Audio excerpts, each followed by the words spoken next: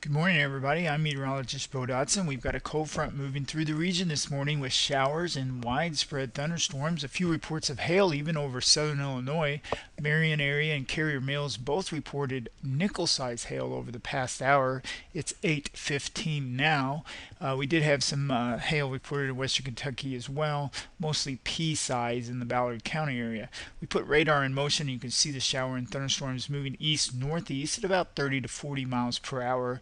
Once the line moves through your area, you can expect some light to moderate rain on the backside and falling temperatures. Temperatures will actually fall into the 30s later today over parts of southeast Missouri and southern Illinois. And then as the front sweeps eastward, you can expect 60s over parts of west Kentucky, the Pennyroyal area, into south central Kentucky. And then as the front moves through, temperatures will fall into the 40s this afternoon on strong northwest winds. Expect winds to gust into the 30 to 40 mile per hour range. Let's take a look at the regional radar. You can see the showers and thunderstorms moved in from southern Missouri overnight, moved into southeast Missouri early this morning, and then southern Illinois before sunrise. You can see they are moving at a good clip and should be in and out of the region over the coming hours.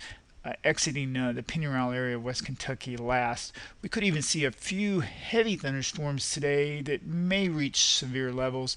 Officially, we do have a slight risk for severe weather over parts of Kentucky, mostly south central Kentucky. This light green area here, this is where just general thunderstorms are expected. This green next to the yellow would be marginal risk for severe thunderstorms. Basically, that means a couple of storms could produce hail and gusty winds.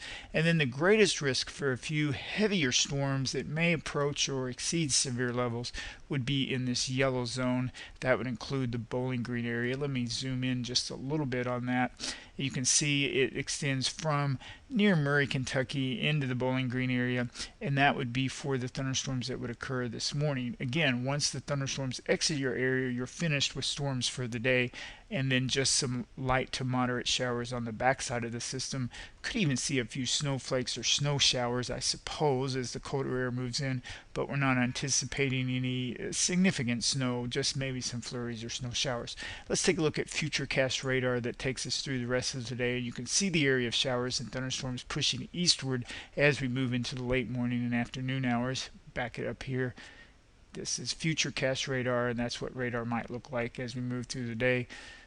Let me pause it here, take us to the 10 a.m. hour. You can see the showers extending from central Indiana back into west Kentucky and west Tennessee, but precipitation coming mostly to an end over southeast Missouri and southern Illinois. Still some showers remaining on the backside of the cold front. We move through to the lunch hour, 12 o'clock, and you can see the heaviest activity moving off to the east, perhaps still in the Hopkinsville area, Bowling Green area, but most of the area should be in the light to moderate showers by then, with precipitation ending over Missouri and Illinois outside of a few scattered light showers. You can see the snow to the north, even some snow flurries perhaps or snow showers in parts of our area, but no accumulation anticipated. Move through the afternoon. Here we are at the 3 o'clock hour. You can see some snow showers over southern Illinois. Again, nothing significant, maybe some snowflakes in the air as the colder air moves in.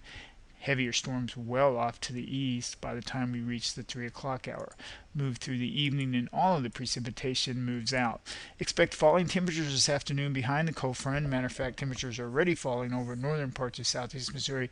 That will continue through the day as the front sweeps eastward. Colder air on northwest winds, gusty 30 to 40 miles per hour. Have a great day.